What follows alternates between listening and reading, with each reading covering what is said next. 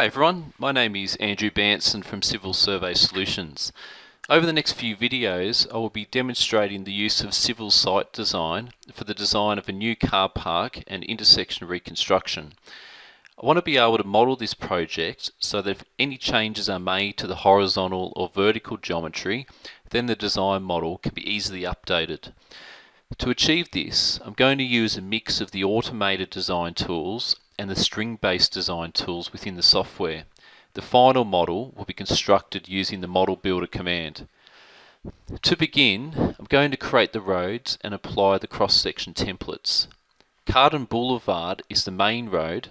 It is about 16 metres wide and includes curb and channel on both sides.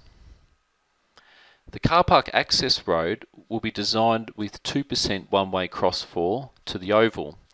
For both roads, I'm setting the sampling to 5 metres so that the model includes more triangulation.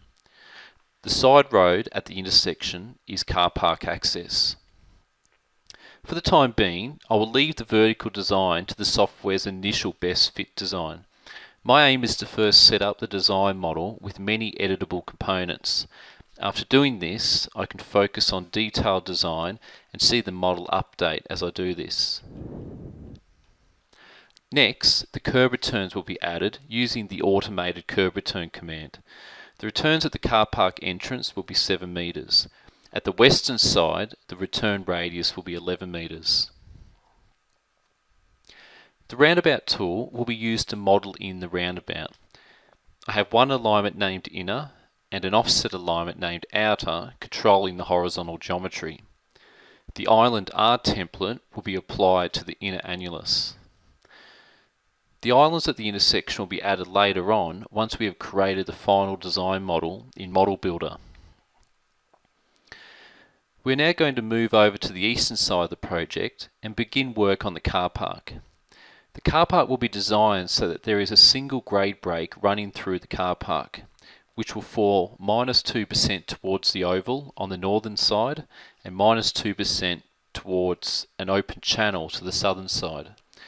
To achieve this, we're going to apply a template named base that will be used to build the shape of the car park. We will generate a surface model from this base string, which will be named Car Park Base Surface. There are two alignments named Car Park 1 and Car Park 2, which will be used to model in the curb and channel around the extents of the car park. These alignments will be created as draped strings and the elevations will be matched to our car park base surface.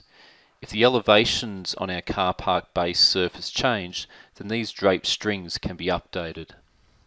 First, let's set up the car park base surface. We will create this as a string and apply the base cross-section template. Sampling will be set to 1 metre. Once again, we will leave the vertical design as it is for now. We can now create a surface model from this string. Using the Create Drape Strings command, the Car Park 1 and Car Park 2 strings will be created. These strings will be automatically matched to the car park base surface, and a curb template will be assigned.